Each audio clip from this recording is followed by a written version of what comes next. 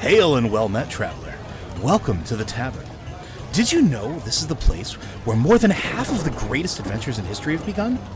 But before those adventurers took their first steps, they watched and calculated who would join their party. Why, look over there. There's a mighty barbarian from the Frozen Lands.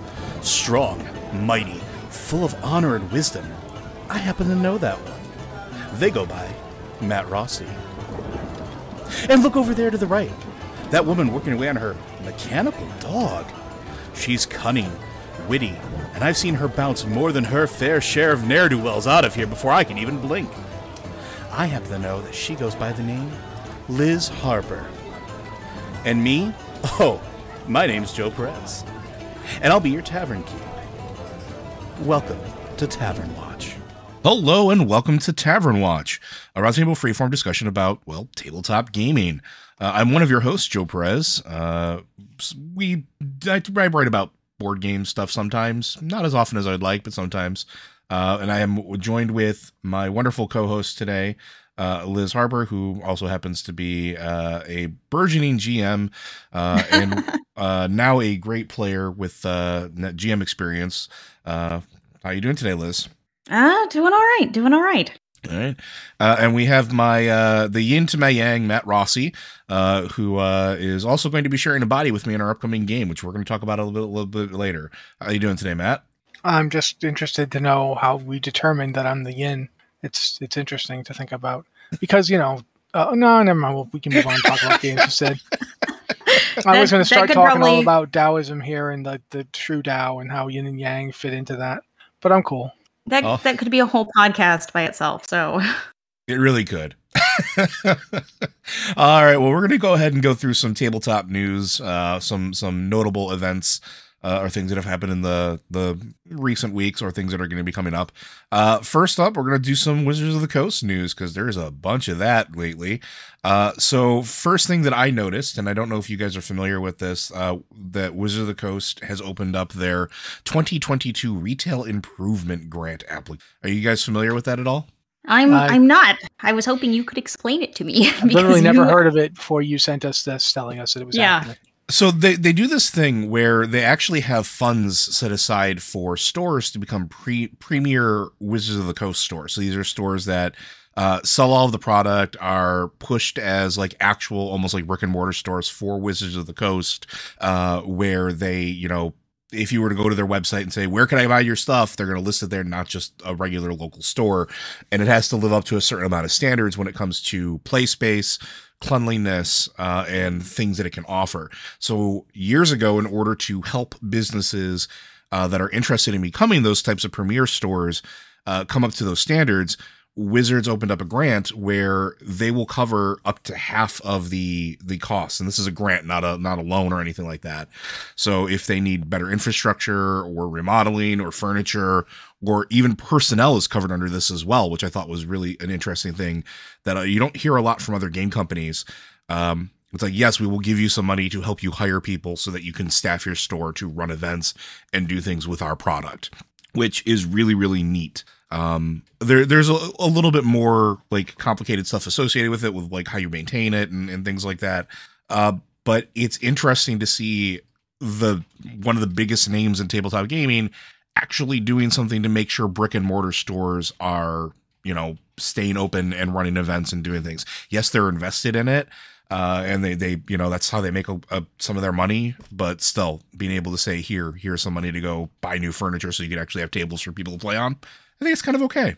Well, I mean, this is the thing that they brought in when they stopped having their own personal stores, right? Yeah. I don't know if people remember this. Back in I'd say 2005, 2006, Wizards had a bunch of stores. Yeah, mostly on the West Coast, I think. Yeah, they had them up and down the West Coast. I lived in places where they had them. And they stopped doing that because basically it was more cost effective to not have your own stores and simply hook into the stores that already existed. I remember there was a big deal about a lot of local gaming stores were really upset that Wizards had their own stores because it was competition from Wizards itself on the retail front. Mm-hmm. So this is what they came up with to replace that. I had not heard about it in years, so I was surprised that it's still going, but apparently it still is. Yeah, and I think they did it last year. I don't think they did it in 2020 because that was just a weird roller coaster of a year. And right now it's for the US, Canada, and Japan. So, yeah, I thought it was interesting. Liz, any comments? I mean, we see a lot of people getting into D&D because of streams these days, because there are some really popular streams out there, like Critical Role, and just tons more, but Critical Role's like the 800 gorilla in that market. But the tabletop experience is so important to D&D. I mean, I play D&D almost exclusively online because I got a lot of buddies that are all over the country, so you play online because that's how you can play. But being at a table together and, you know, having your miniatures and seeing everyone's faces, that can be a really crucial part of the experience. That can be a big part of, you know, forming friendships with people and understanding what they're trying to do. Because sometimes when you don't see someone's face, it's harder to tell where they're going. So I think it is. I think it's a great thing that Wizards recognizes that and recognizes that they need to support spaces where that can happen. Because if there aren't friendly, open spaces with events and room to do this stuff, it's harder to get into it. And the lifeblood of any company is helping new people get into their game. So, yeah, I think it's great that they're helping out local game stores and keeping the brick and mortars alive, because that is really important. Yeah, I will say in defense of other companies that don't do this, I can't think of another role-playing game company that is owned by a multi-billion-dollar corporation. Yeah. Oh, 100%. So it isn't reasonable to expect other companies to do this. However, it is still a good thing. It's a good thing for everybody. Yeah. If local brick and mortar stores stay open, even if it is Wizards who benefits most from it, it's a benefit to others as well. So the interesting thing about it too is it can also start to cover things talking about like the digital age with like Liz brought up, where we play a lot of the stuff online. You could actually, looking at the categories where they have like the, you know, design, infrastructure, things like that, a lot of that can actually be used for stores that are starting to try to do things like get up a streaming service or do a matchmaking service for people that are playing from remotely, so if they can't play in the store. So there's things there that smaller stores can also leverage that they might not have been able to before, because we've all known that there's been small stores that maybe have like one or two tables. They don't have a whole lot of play space because it's mainly used to retail, and retail is expensive if you're going to be paying rent for it. Trust me, it is very expensive if you haven't looked into it. And so being able to use maybe some of that to buy maybe a computer to stream, or to pay for hosting services so that you can actually have people find games through your store's website. Hey, come in and buy a book. And hey, by the way, go to our website. We can, you know, match you with people that want to play, and you guys can play online until it's safe to play in store. Like, there's ways that they can leverage that now to embrace sort of the digital era of role playing that has sort of become the normal. So I'm kind of excited about that too. But I think that's enough about that. But because that's not the only Wizards of the Coast rule news we've seen, we did actually also see that they're getting a brand new president, which is coming from Microsoft, which happens to be in the news quite a lot lately. So Cynthia Williams, formerly of Microsoft, is going to be the new president of Wizards of the Coast, because the former president, Chris Cox, is being moved to the CEO of Hasbro, because that's a big up move for him. So I think that's really interesting. She was, I believe, the general manager and vice president for the gaming ecosystem and commercial team. So she has a lot of experience doing, Xbox gaming, and accelerating game creator growth. And I'm wondering what that's going to mean for a new Wizards of the Coast that's under her direction. Any opinions? Yeah, I mean, I don't know. I don't know what it means for the long term. It is interesting that they've gone to a technology company because, again, like we were just saying, streaming is a really big part of D&D, and digital tools are a big part of helping people learn the game and get into the game. So the more you can integrate with these kind of streams, and the smoother you can make this online experience, both of playing and learning about the game, the better the company is doing. But I do not know this new CEO, and I'm not familiar with what they've been working on. So it's hard to tell. It's hard to tell if they're going to change direction, do new exciting things. We'll see. I think the other interesting thing too is there's a new vice president as well, a senior vice president and general manager coming in specifically for the digital gaming side of Wizards of the Coast. So Tim Fields is also coming in as well. And that's interesting because they hired Todd Kenrick. Yeah. D&D hired formerly of D&D Beyond, actually. Todd Kenrick, they hired him over to do their videos. You know how they used to, like the D&D Beyond would do interviews and so forth. Now D&D is doing their own. And they hired the guy from D&D Beyond to come over and do them. Yep. So that's interesting, too. I find myself wondering if they're planning on taking D&D Beyond fully under themselves rather than have it be run by who it's run by right now, which is Curse, I believe. I think it run is. by Fandom. Fandom? Okay, yeah. So Fandom is currently the people who do D&D Beyond. And this is not me saying they're doing a bad job. Far from it. I just find myself wondering if Hasbro / D&D / Wizards has decided to incorporate it directly. That would be interesting to see what would happen if they did that. I wouldn't be surprised if they did, honestly, because you have Paizo's making their own, right? They're doing it, even though they're going through a third party, it's still going to be under their own. We know that Magpie's doing theirs for Avatar. A bunch of other games have announced it as part of their like Kickstarter runs. The Vampire one is happening too. The World of Darkness one, yep.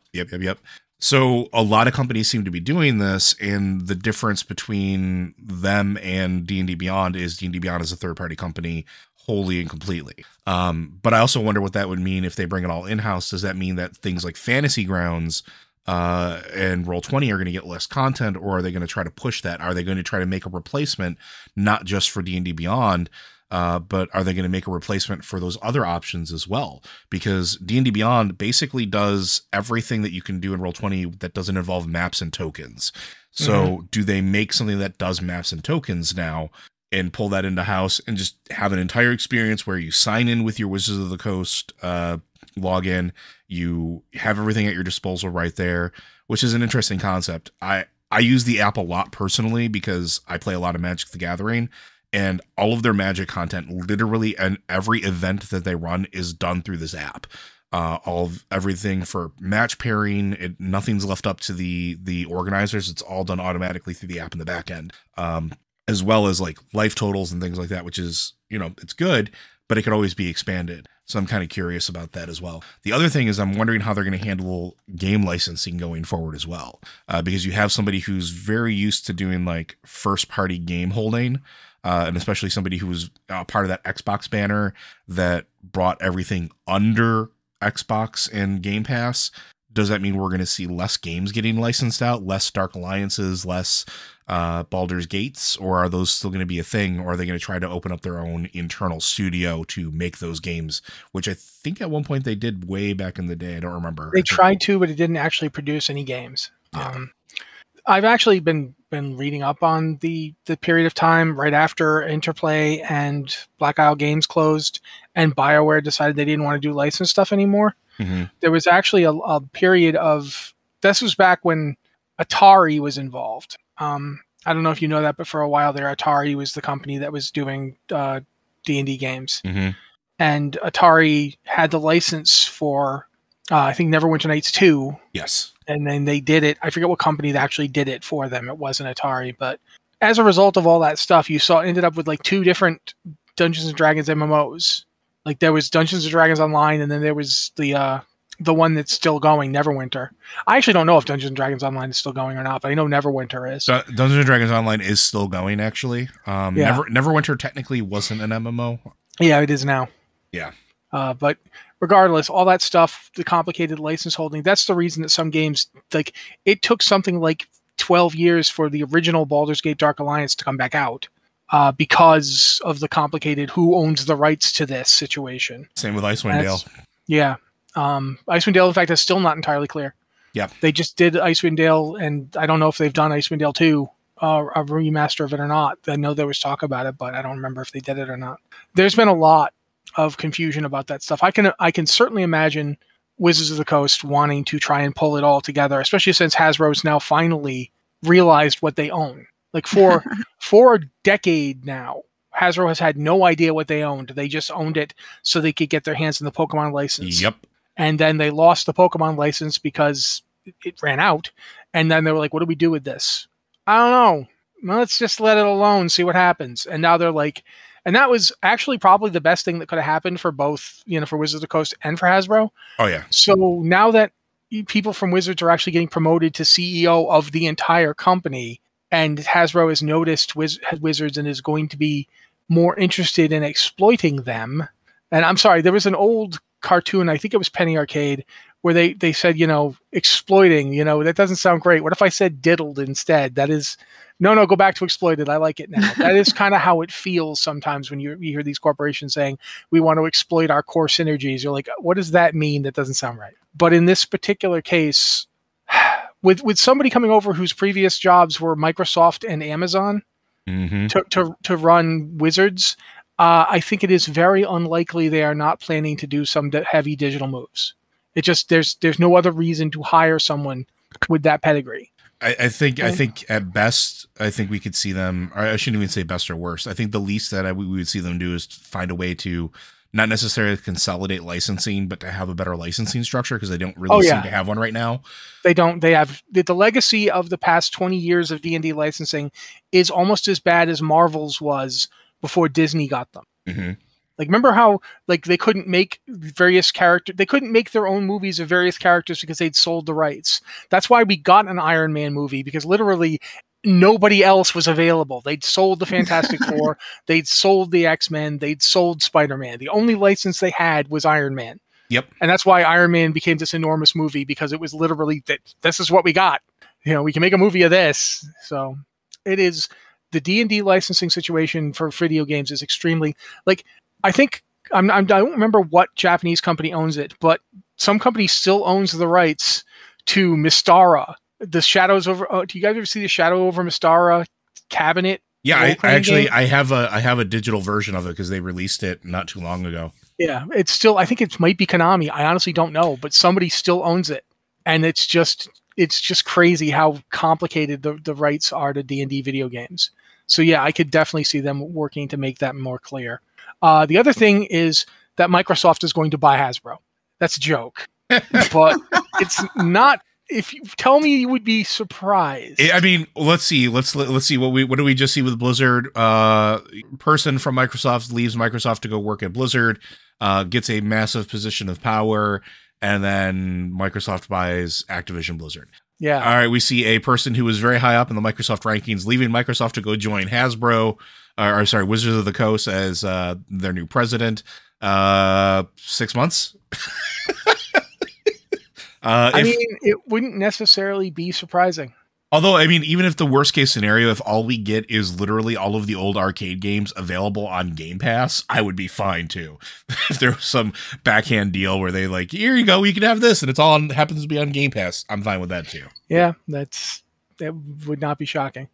But yeah, this is interesting in terms of lateral movements. I mean, one of the things we often forget is that Wizards of the Coast is in Renton, Washington. Yes. Yeah. I used to live there. I used to live in Kirkland, just up the way. You ever see all those weird products, no-name products made with Kirkland on them? They're that's where they're made, in Kirkland, Washington. I used to live there. And I got married there, actually. And the house I got married at belonged to a couple friends of mine, one of whom worked at Wizards and the other one who worked at the Pokemon Company, and still does. So yeah, that was the kind of crowd I was running with at the time. So yeah, she basically just went across the street. For all that this is a big move to a completely different industry, she has probably not even had to move. Yeah. Because her place would have been in the area. Renton is it's right there. They are not far from each other at all. So that's interesting to me too.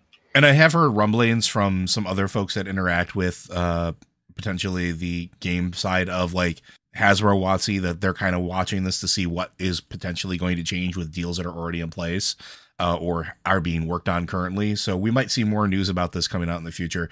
And especially going back to one of Matt's points, they have access to everything that Hasbro owns.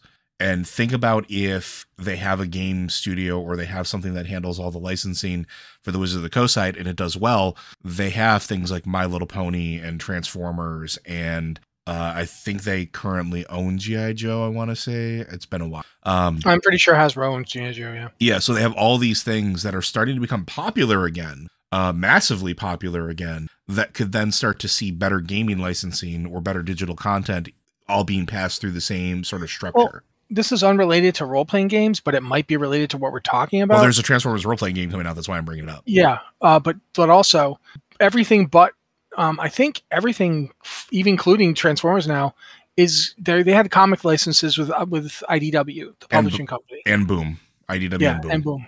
They're taking all their rights away from those companies. Mm-hmm. They're consolidating all their rights. I don't know why. And I don't know where they're going with them. But it's interesting to see that they're making moves like that with their other properties. So we've talked about that a lot. Just something to keep your eye on, especially if you're interested in this type of environment. The last thing that we were going to talk about from Wizards of the Coast, I mean, I shouldn't say that. We'll probably talk about other things related to it. But the last newsworthy thing is that, well, there was a new box set that came out. We talked about this a little bit briefly. Liz, do you want to talk about Mordenkainen's and its availability and maybe some of the shortcomings that we've seen with it? Yeah, it's interesting. We have Mordenkainen Presents. What is it called? The Manual of Monsters of the Multiverse. Yep. Yes. Yeah, there are 2 Mordenkainen books out, and it gets mixed up in my head. So it's an interesting book because it's like hard to define. It kind of brings together stuff we've seen in previous monster books and updates it. And it brings together a lot of races that we've seen in external books into one single source. So you don't have to buy a dozen adventure books to have information about all of these races. It's just all in this new Mordenkainen's book. But the real problem here is that it was released in a collector set that also includes a couple of other books. And that's the only way to get it is if you buy this $160, $170 collector set of books, which is a good deal if you don't own all the books in the collector set, but it's not a good deal if you just want this new Mordenkainen's book with the updates. And we should clarify a little bit. The books that are included in this box set besides Mordenkainen's are Tasha's Cauldron of Everything and Xanatar's Guide to Everything. Yeah, so it's kind of, it's a rules expansion collection. These are all kind of the big rule books that have expanded on the primary Player's Handbook and DM's Guide. So it is nice to have them all collected together. But right now, there is no other way to get the Mordenkainen book without spending $160 on this box set, which is kind of problematic because you can't buy it digitally, you can't buy it standalone. Personally, my opinion is that this was probably done because of printing problems, because it is hard to get physical product. And I think one thing that kind of supports that theory is that some copies of Mordenkainen's have been seriously, hideously misprinted. They are a mess. We had one of our own writers in a bookstore, and the Mordenkainen's book, on the spine of it, Monsters was misspelled. It had 2 N's. Real quickly, interesting, I started looking into that a little bit more. Apparently, the misprints are only really happening on the non-white spines. Yeah, I've seen pictures of the... So yeah, there's it's the fancy cover then? The fancy it's the fancy non-fancy cover. The non-fancy one. It's almost like they took the offcuts that would normally not be accepted, that wouldn't have gotten through QA, and instead of finishing them as collectors, have put them as a slightly subpar and just shipped them out. So because our writer who found this misprint, and I've seen pictures of it online as well, and I've seen people reporting that there are pages missing inside the book. Oof. Or that there are double printed pages, so you have 2 copies of the same page instead of 1 page in the next page. And I don't know how reliable all of that is, but I've seen a lot of reports, and yeah, one of our own writers went in and saw this typo on the spine, but he also saw copies that do not have this typo on the spine, which to me, that speaks of a rushed printing process or a low par printing process or a printing process where QA did not review these books and they got shipped out when they really shouldn't have. You know what I wonder? I'm going back to when we talked with Brendan Conway, and they mentioned that when they were planning to do their printing, they were printing so much that they couldn't find anywhere in North America to print the books. They had to go elsewhere. I'm wondering if there's a case with that too, where like we're starting to see, I don't want to say paper shortages, but like printing companies might be going through like either supply chain issues, or they might be going with different production houses, and they might have different standards and rushing them on top of that. So like if you don't have a QA in place, you can't do it, but you have to meet deadlines, and you're getting them in a slow trickle from all parts of the world. I wonder if that plays into it as well. Yeah, I mean, that's what I feel. It's like some kind of supply chain issue, and that they couldn't get enough books to do a standalone printing. And I mean, we have quality control issues even with these big collector's editions, which are really expensive. It's $160 worth of books. And it's also mostly compiled from other books. But one kind of interesting thing, and you pointed this out, Joe, is that in the new Mordenkainen's book, it's kind of streamlined spellcasting for monsters. Yes. So there's a lot about that, actually. Do you want to go into that, or do you want me to? Why don't you go into it? Because I watched the video, but it's been a few days. Okay, so there's some key bullet points that are really like the big things. So there was an interview with Jeremy Crawford, and talks about specifically spellcasting with monsters, because it's as somebody who's been running games for a while, spellcasting with monsters can go one of two ways. It's either highly effective and feels unfair, or it does absolutely nothing and adds absolutely nothing to the experience of fighting that monster. So they're looking at it and they're trying to find ways, specifically through Mordenkainen, and doing these 233 monster stat block changes. I think it might be 253. I can't remember. It's a lot. It's a lot. That is a lot. It sounds like a lot, but in terms of like monster blocks or like the monster manual, that's a huge number of like revisions. But they want to make the game more fun. They want to make it easier to learn. And they call it shortening the pathway to getting to your bliss. It's basically trying to remove barriers from play. So I'll use an example, like monsters having legendary actions. There are DMs out there that don't use them. There are DMs out there that don't use legendary resistances, not because they choose not to. Some of them do, but it's because they don't know they can, because it's something that they missed inside of the text of the monster block, and it's really easy to do so. Or it's easy to forget about because the monster has a million things that it can do. So they're trying to streamline that, pare down the monsters to their essences a little bit more, and make them easier to learn and run. Also, one thing I wanted to point out while we're talking about it, they've taken some things that were in the past not clear and made it very clear this is not a spell. So it can't be counterspelled. Yes. One of the things that he listed in the article I was reading is Mind Blast by a Mind Flayer. If a Mind Flayer uses Mind Blast, you can't just cast counterspell on it. It doesn't work that way because it's not a spell. It's debatably not even magic. If you want to do the whole psionics thing, but psionics and magic are the same in most versions of D&D nowadays. So, but it is not a spell. So you can't counterspell it. I think you could probably still interfere with it with, say, anti-magic field. There's ways that you could probably get around it, I'm sure. But you can't. It just makes it easier to know, okay, I've got a party with 3 spellcasters in it. What can my guy do about them counterspelling his abilities? Well, he doesn't have to worry about them counterspelling this one. So it is an interesting way to streamline that process. I think it also adds an element of danger too for a lot of that stuff as well. Because like I talk about this occasionally. Like there are encounters that I've played through as a player that should not have gone as smoothly for the players, at least in my opinion, as they did. Like it should have felt more dangerous. Like, facing off against a beholder god should be a dangerous thing. And yet there are players that will steamroll that because of the way that abilities work, and specifically because of things like counterspell, countering spells versus them being labeled as abilities. I think that makes a huge difference. But they also had a rumor going around that they were going to take away spellcasting for monsters. They're not doing that. Like Matt pointed out, they're just streamlining it. They're also consolidating spellcasting options whenever possible on monsters so that they can, again, make more sense. There's not a million things to keep track of.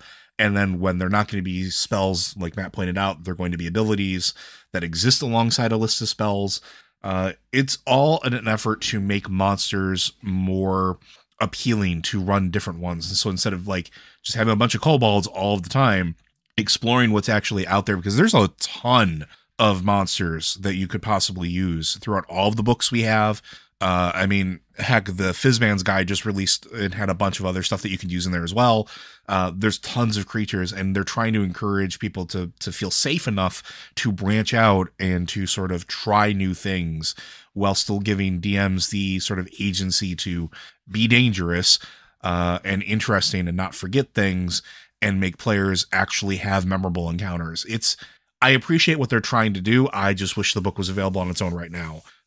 Liz, when's the release date for it again? They have a standalone? May. It's in May, so that is a long time. It is a very long time. It's forever. And yeah, I think part of this is last year they did a book and they had to delay the physical release, I assume because of supply chain issues and all of that. And so they went ahead with the digital release on time. So you had the digital release early and a bunch of people were like, oh, you're favoring digital. Now we have to buy the digital copy and the physical copy. And so you had a lot of complaints like that. And now they've gone ahead and released it, but not released the digital edition. And I feel like they're in Hasbro is in a no-win situation here. Yeah. They're going to get complaints either way. I would have preferred they did the digital release, but either way, people are going to be unhappy. Yeah, and honestly, if seeing the rush print job, I would rather wait, I think, a little bit personally. Yeah. And make sure things are good. Like, don't get me wrong, like, one of my favorite books that I've bought in recent years is the Van Richten's Guide. And I got the special cover one, but even that special cover one, it's printed upside down and backwards. So, oh my gosh. So I love it. It's perfectly readable, but I have to read right to left. And I have to turn the book upside down and flip it around, which I don't mind. I think it's a great little like niche piece because it's still usable. Like everything is fine inside of it. But like when there's pages missing and things are misspelled or the double printed page thing, actually, and Matt will probably remember this, that used to be a problem in 3.5 when they were spitting out books every couple months. Yep. You would get runs. I think it was Player's Handbook 2 was the first time I saw like a massive like printing error. And it was like the entire book was double printed. And that was not an uncommon thing. So if you bought it from Media Play, you were almost guaranteed, a company that no longer exists, you were guaranteed almost to get it as a double print all the way through if the first like 3 months. So it's not uncommon. But that was right when D&D was starting to get like popular again, and they were rushing to meet demand. So hopefully, I have the Epic Player's Handbook, and the Epic Player's Handbook that I have it's a signed copy. It's one of the like couple hundred they had the writer signed and sent out. It has an entire section on monsters that is printed twice. Like you go through the section on monsters, then it goes like one more page, and then there's the section on monsters again. It's just there again. And it just happened. I kept it because, quite frankly, I think it's pretty cool. But yeah, it is the kind of thing that happened quite a lot then, and it is you are seeing it again now is kind of interesting. Although I don't think in this case it's not because they're just dumping out books. I think it's because, like you guys have said already, the situation globally is difficult. So. Yeah, and it just goes to show that even the 9,000-pound gorilla in the room, even has problems with it. So, like, not everybody is. It's not just size erases the problem, like some people would like to think. So it's everyone, folks. But moving away from D&D, there was some Paizo news, which I thought Matt might be interested in, or you might even knew about it. So they have a set of books coming out, the Complete Character Chronicles. Do you know anything about that, Matt? No, I had not heard about it. Sorry. No. I feel like a bad person because I had not kept up on this. I saw it in the email, but I haven't had time today to look at it. So yeah, no idea what they are. Yeah, it's actually it's kind of cool, at least from what I've seen of them. They look like character journals. And they're basically, and you record your character's journey from basically level 1 nothingness to heroic epicness, and it's got all the rules, spells, feats, abilities for your chosen class. Now, there used to be this thing, and going back to like... we should point out it's a Beetle and Grimm publication. It's a Beetle and Grimm publication, yes. Yeah, so it's going to be like quality type stuff, special cover, special stuff inside. But back in the day, there used to be these things called like the Complete Fighter, the Complete Cleric, the Complete Rogue. And that was around D&D 3rd edition-ish. between 3 and 3.5, where it was not just all of the current rules, but also alternate defeats, but also ways to record your character progress and sort of like pick what you were going through, almost like a choose your own adventure type thing, so that you had a character portfolio that you carried with you. These seem to be doing that exact same thing in a nice hardbound book with special covers, where you can record everything from your feats, your abilities, all of your class rules are there. Your character sheet lives in a lovely little pocket. It looks like it's actually made out of really thick cardstock that does have some dry erase capabilities. It's actually really cool. And I never realized how much I wanted one of these for D&D. So just something to kind of watch out for. Yeah. But no, I'm sorry, I haven't been keeping up on it. Oh, no worries. I just thought it was interesting and thought I'd throw some Paizo. I'm still waiting. I'm still waiting for Paizo to get their D&D Beyond competition out. Quite frankly, that's the thing I'm most waiting for from them. We haven't heard anything about that recently, have we? No, they said sometime in the beginning of this year they were going to start rolling out the character creation part, and that's the last I heard of it. And I think that's one of those games. You know, why don't you explain why I think that I don't even know if you agree, and I'm sorry, I'm sort of like stumbling over my words a little bit. Character creation in Pathfinder is always a little bit weird. And I think the digital tools would be like really good to have available and might actually entice more people to play it. Do you think that's the case? I wouldn't say it's weird. The thing about Pathfinder, especially now that it's Pathfinder 2nd edition, is it isn't the original Pathfinder, which was a 3.5 clone. They have changed the game. The game is still recognizably a D&D descendant, but it is not the same as it was. I've seen one person describing it as it's very interestingly hybridized between 4th edition and 3.5. It's got some stuff that feels a lot like D&D 4th edition, which is not surprising because some of the people they hired to work on it were the people behind 4th edition, like Logan Bonner is one example. He's one of the people who went over to Paizo and is working on Pathfinder now. So that's one thing about it. It's generally, it's more, a lot of the stuff that you see D&D doing now is stuff Pathfinder did 2 years ago. The thing about making it so you can play pretty much any race for any class, that's from Pathfinder. Pathfinder got to the point where they don't even call them races anymore. Pathfinder's like your ancestry, who you're descended from, but they don't call it a race. And they very much they did it differently than D&D did, but they did a whole thing where you basically could play. You want to play a dwarf wizard? Yeah, sure, that's not a problem. They totally set it up so that it works just fine. And they came up with stuff like, for instance, one of the things that they did for Pathfinder, that 2nd edition that I really like is, say you want to play a tiefling. In D&D, tiefling is its own race. In Pathfinder, it's not. You could play a dwarf tiefling or a elf tiefling or your ancestry, and then things like tiefling aren't an ancestry. There's something that's in your bloodline that you've inherited that can manifest, and it can manifest. So you could have an Aasimar elf or an Aasimar dragonborn if they had dragonborn in Pathfinder, which they don't, but it could be like an Aasimar lizard person. That's part of the thing. But ultimately what ends up happening is Pathfinder is significantly crunchier than D&D is.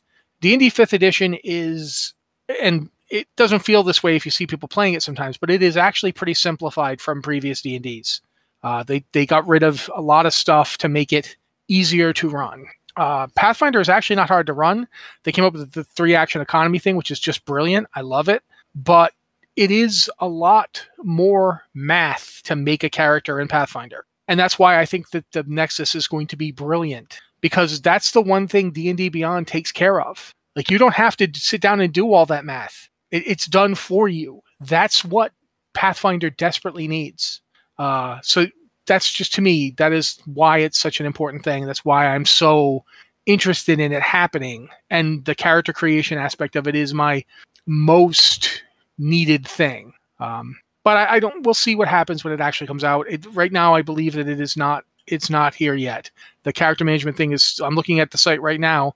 They've got the, digital reader so you can have the various rule books. They've got the game compendium so you can know what the rules are, but they don't have the character management thing up yet.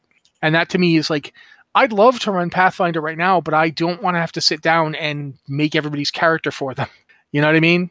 Like, there's some stuff in Pathfinder that I'd really like to get to play with you guys, to get you to see it. Like, I think that what they've done, the 3-action economy, is just so much better. And if we had time, I would talk about it, but I don't think we really want to spend 20 minutes talking about that. So for now, I will let that go. But that's my take on it. That's what I think Nexus is so important. Yeah, and I think anything that lowers the barrier for people to play your game is a good move, personally. So, and I think that the crunchy nature of it does turn people off to it. I know it has kind of pushed me away from it, despite I've played it. I like Starfinder. I like stuff that Paizo puts out, but it's not going to be my first thing I grab off the shelf. But if they have a digital thing that handles all the minutia for me, that makes it a lot more viable. So I'm with you on that. All right. So I think we'll spend some time here. I think we've covered enough of the news or some of the bigger items that are happening right now. I think we're going to talk about what's coming up for our game. Now, we just had our session 0. If you haven't listened to it, it should be available right now wherever our fine podcasts are available. And we've just started puzzling out how everybody knows each other and the character backstories. Matt and I kind of have an idea of what we're going to do for ours. Matt, do you want to talk about it a little bit, or do you want? Sure, absolutely not, no problem. I'm going to be running the first game, and so Joe will be playing first. So Joe and I decided, since we're going to be like both of us running games, we need a character. Like the first idea was that we would each have a character and we would just switch off. But then we're like, what if we played the same character? And then that was like, but then we'd have to come up with character conception we both like.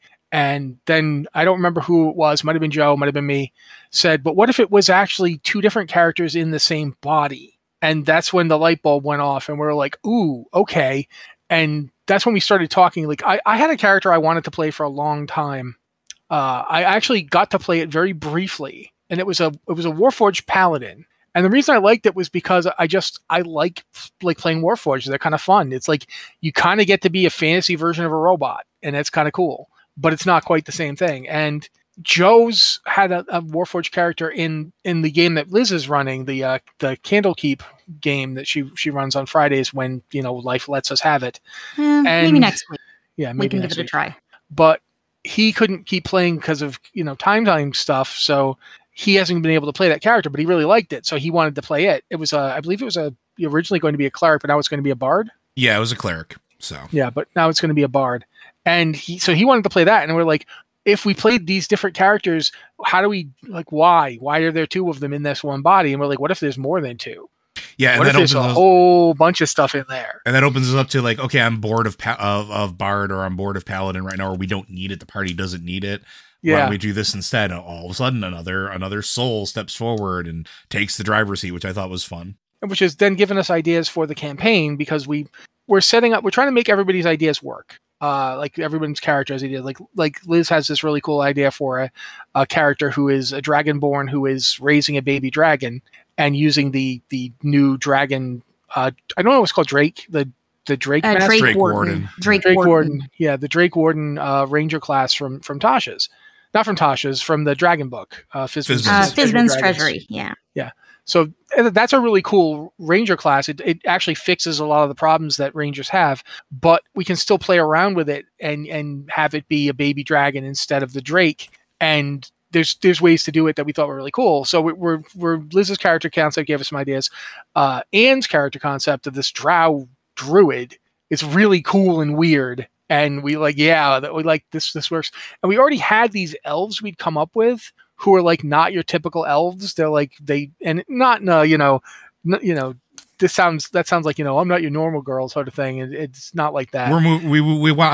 We had this idea of trying not to do the typical high fantasy stuff with elves, which tend to be very magical or very like ethereal. We live in the trees, and we wanted elves who get their hands dirty. So we like this whole group of what we call the Hammerkin elves, who are like into smithing and mining and material gathering and all that stuff. And so that's one thing we're doing. And we think we can tie them into all these elf PCs we've got going. Yeah, and I think it's something that'll work really well, at least for where we're at. And I want to throw this over to Liz right now, because Liz just gave us her backstory, and I figure instead of us talking about your character, you're here. Tell us talk about your character, what you're looking forward to with what you've got set up and things that are interesting to you. Well, really, it started with getting Fizban's Treasury of Dragons, and I was just, I can play a class that has a pet dragon. Oh, yeah. I have to do this. So I kind of started from that point and worked backwards. I don't know if that's a great way to create a character, but yeah, I started with the subclass I wanted to be, and I've sort of worked backwards from there. But the idea, the Drake Warden is supposed to have like a spiritual connection with dragons, and they can summon this like not an actual Drake, but like it's like the spiritual representation. I don't know. It's not like an actual dragon that they're supposed to have.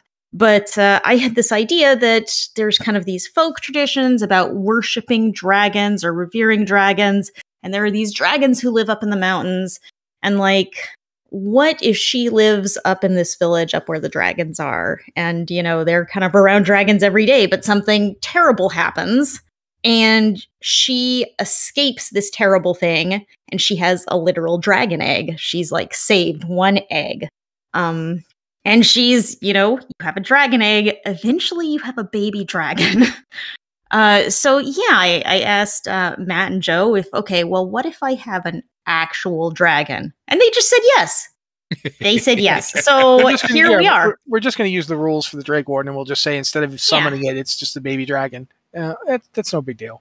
It's the kind of thing where if somebody comes up with an idea that's cool, and you can easily just use the rules you have, you don't have to worry about it, and then why not just do it? Yeah, you don't see a problem with it. Yeah, I mean, I think it's mostly just it's reskinning the Drake Warden, and not even a whole lot. It's just like a little bit. Except, yeah, now I have like a dumb baby dragon that doesn't know how to be a dragon that I get to drag around. But, you know, I had the idea from the subclass, and I'm like, okay, well, she lives in this town with dragons. What would that be like? And I sort of, you know, it spun off into this whole idea. Well, it's a town way up in the mountains. It's kind of isolated. Not everyone knows about it. Well, they have to be like self-sufficient. There are probably a lot of rangers, maybe a lot of druids. You know, it just sort of catapulted into like building out this whole place just because I'm like, I want to play the subclass. And then it turned into like 27 other things from that.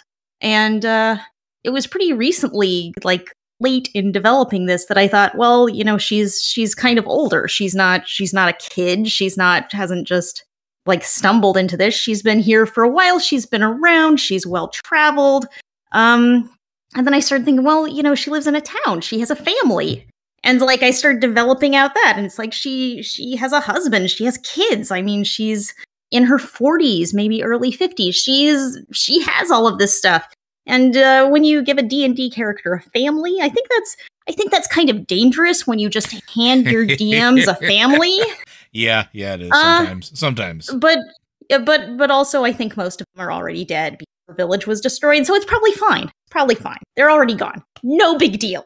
Well, no, they're still alive. Yeah. if nothing else, you haven't been up there. You don't know. You don't know the state of things. You just know that a big evil dragon came in and took away everything you loved.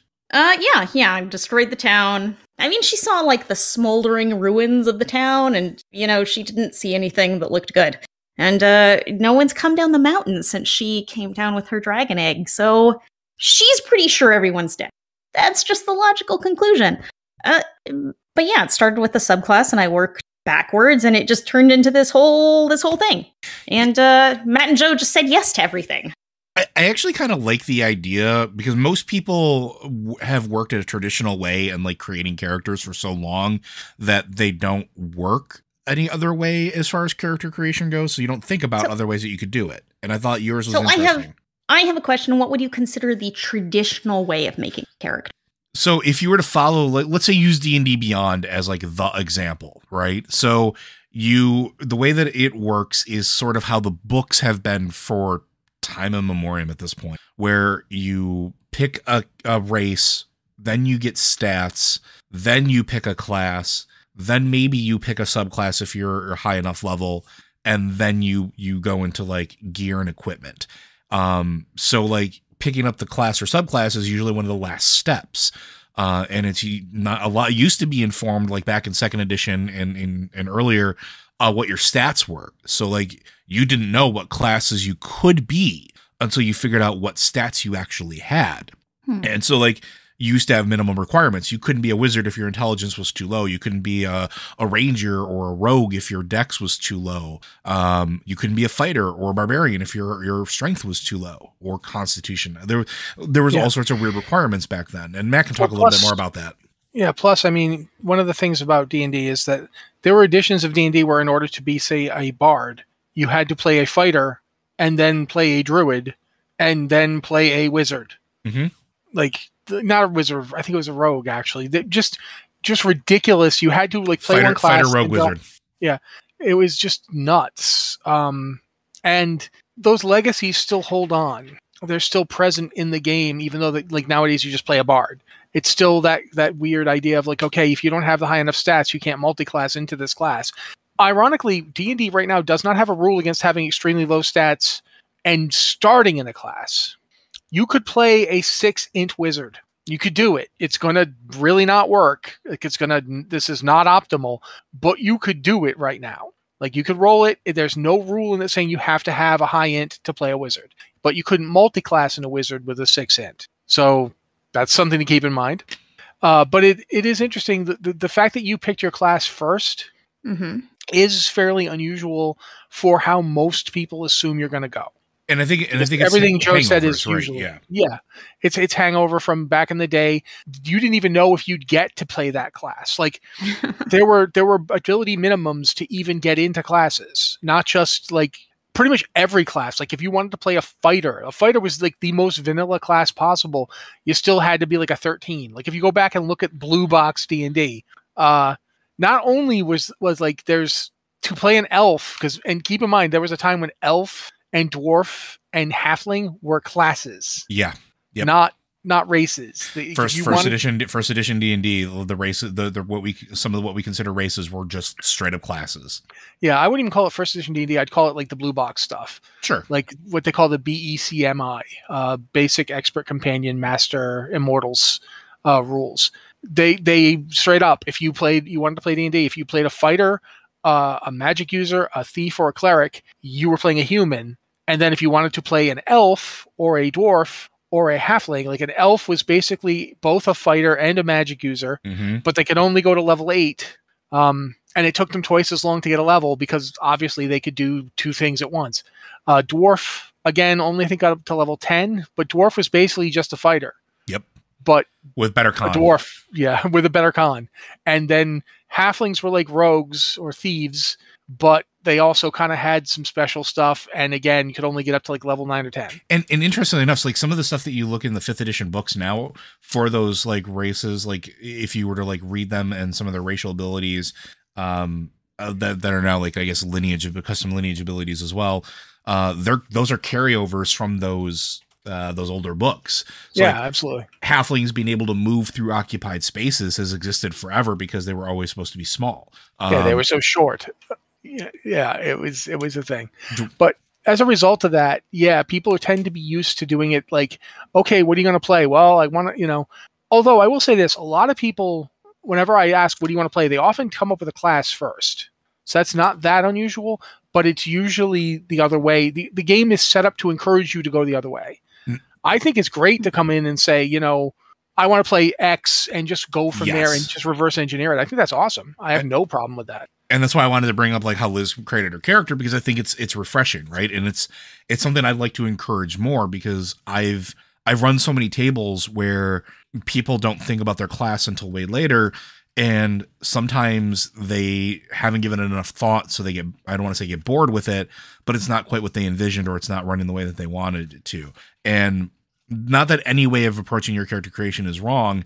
I just think being open to multiple different ways. Like if you decide I want to play a half orc and everything, and that nothing else matters, or that is the primary drive, that's fine. If you decide I want to play this class with this subclass in mind, that's also fine. It's I just really appreciated, Liz, that you didn't fall into that standard pattern of, race, stats, class.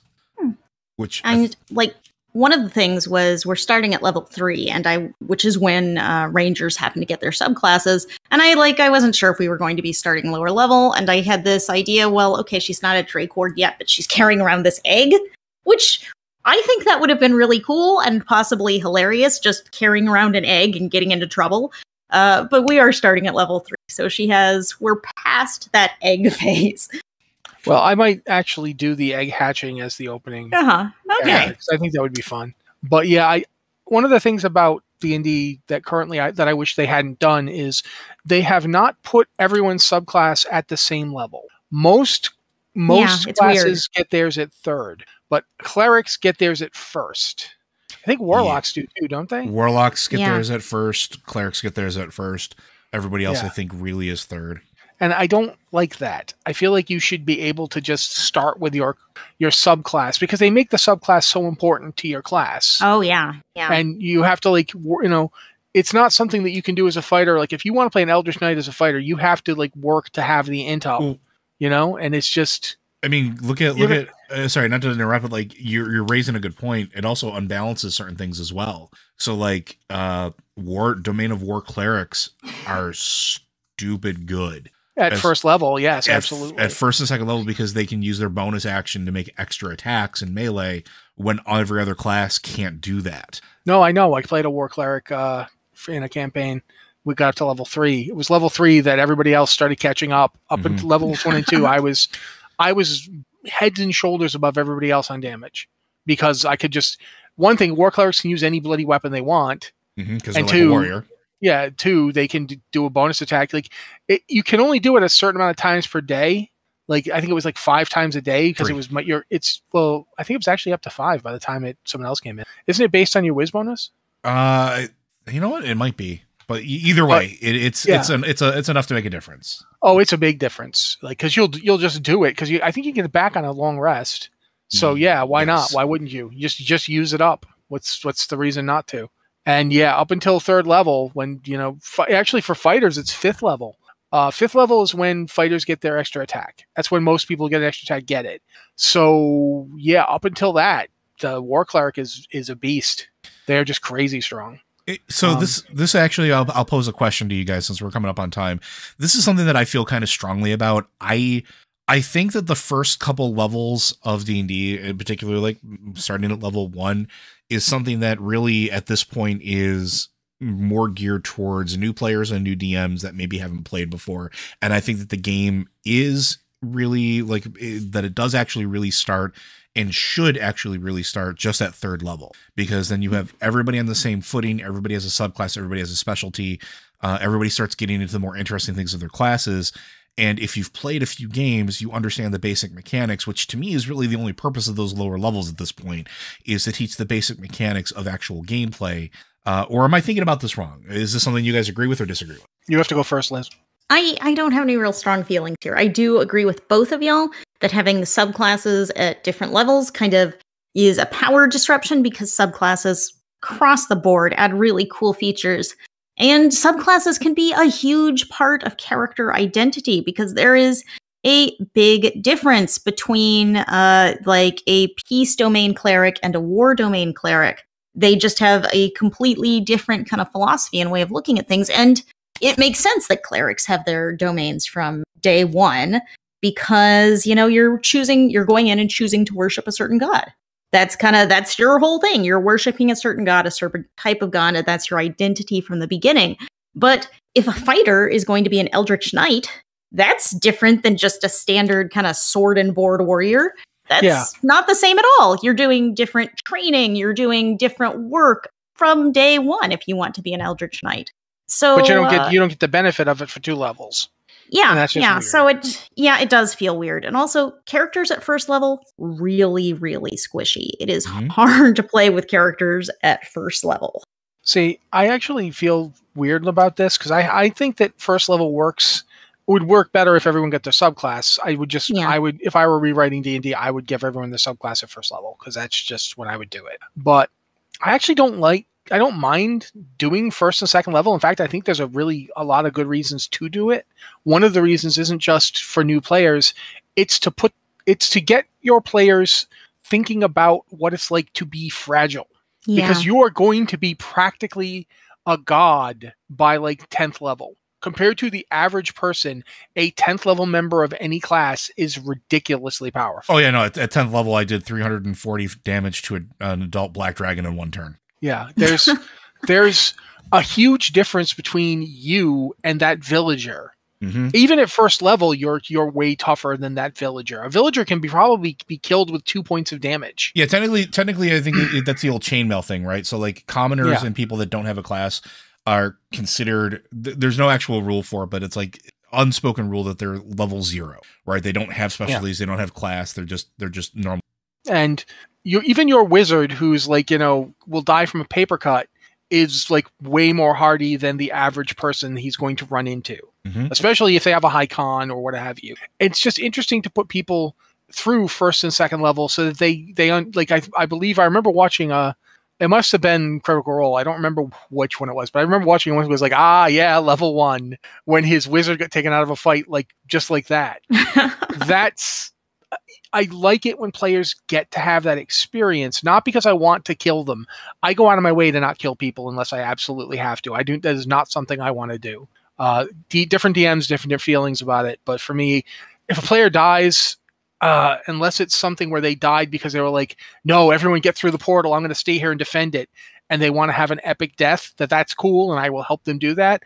But otherwise, I don't like it. If I won't cheat for it, but I will play a certain way to give players the absolute maximum chance of success, because I'm not here to beat you. I'm here to lose to you very convincingly, to quote one of my favorite game design quotes. Yeah.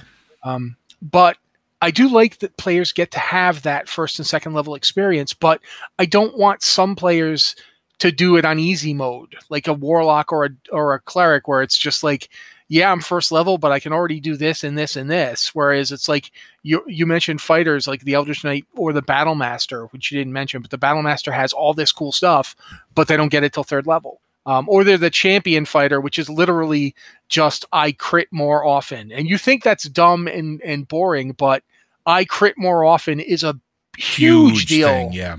Yeah, I rolled a 19, so I crit, Or we can talk about the Cavalier, who was like, oh no, now that wizard who has like paper AC and no health, congratulations, you're just not hitting them ever again. Like there's some really cool, interesting interactions that start to happen later on. And yeah, I would agree. I think I agree. Like, I think if they had stuff like that at first level for everybody, I think it'd be a little bit different. Or if they took, I hate to say this way because I don't like taking things away from players, but moving some of the more specialized stuff away from first level for those other classes to third level to bring parity. I do think it makes sense for clerics and warlocks to have their stuff at first level. Sure. Because like Liz said, if you are a war cleric, you are a very different cleric than if you are a peace cleric or a life cleric or a grave cleric. Or quite frankly, if you're a grave cleric, welcome to being the most powerful cleric in existence. They are crazy good. But it makes sense that you'd be that. You've picked a god. Like, you can't have two levels of I don't know who I'm going to be a cleric of. You know what I mean? Like, you kind of have a god up front, or sometimes you just worship a force or what have you. But still, there's a relationship there. So I don't necessarily want to take that away from them. I think it would make more sense just to have everybody do it. And just design them so you don't front load with like the most powerful abilities at first level. Like, if you're, at first level, you get one thing. You get this one cool thing, and that's it. Instead of like, I think the war cleric is kind of nuts. At first level, a war cleric is nuts. Yeah, any weapon you want plus that extra attack is pretty. And any armor you want. And any armor, yes. Yeah, you can be waddling around in plate mail. A lot of people do a 1-level cleric dip, take war cleric, so that they can that. Yeah, and then they're busted for 4 levels. And I knew a rogue who did that. And it was like, what are you, nuts? But it's like, yeah, no, it works perfect. You know what? I'm going to say this, I think, because we're kind of at time. I think this is the one thing that 4th edition did better than all the other editions. And I don't think it gets enough credit for that. Yeah, I would agree. 4th edition did really well with the concept of how power escalated over time and how your character leveled up. I would totally agree with you. And even then, it handled first level better because of the everyday abilities, the once a day abilities, and the way that it was, because your character got those to start. Like, you got a piece of power at level 1. And a lot of people clown on 4th edition because it was, video game-esque, but it really did this. It's the only one of D&D that has done this properly, I think, ever. And people don't sing its praise nearly enough as far as that goes. No, I would agree with that. I would agree with that. Liz has not played it, so it's not really fair. But. No. We should, one of these days, you and I know we have the books. We should run a 4th edition game for people just to. Yeah, I mean, I'd be willing to. I do have the books. So, but Liz, any parting thoughts or anything like that? No, I'm looking forward to where this game goes that we're working on. I'm looking forward to it as well, especially since I think we decided our character imprinted on you since you found us. So this is going to be really, really interesting. But thank you very much, folks. Blizzard Watch is made possible due to the generous contributions at patreon.com/BlizzardWatch. Your continued support means this podcast site and community is able to thrive and grow. Blizzard Watch supporters enjoy exclusive benefits like early access to the podcast, a better chance at having your question answered on our podcast or the queue, and an ads-free site experience. And as always, a reminder that those of us at Blizzard Watch stand with the employees of basically everywhere in demanding better work environments, safer work environments, fair treatment, and at this point, just heckin' unionize. We support that as well. Make sure you protect yourselves out there, folks. But with that, folks, we'll see you next time. Be sure to stay tuned for our upcoming. I think we have 2 Into the Weirs games coming this month. Where we're just God bless. Yeah, we're going to do 2 if y'all can do 2. I think so. Yeah, and we're just working on details on timing, and so that time may shift. There are things working in the background that might cause us to move things around, but we're going to try to do them for you. And if you have questions or for any of our podcasts, be sure to send them in to us. You can send them into podcast@blizzardwatch.com. We have been receiving items for Tavern Watch as far as like questions and topics. We're going to start getting into those in the future episodes. We just wanted to cover some of the news and talk a little bit about Into the Weirs coming up since, well, it's literally coming up this month. So, but with that, folks, I think we'll see you next time.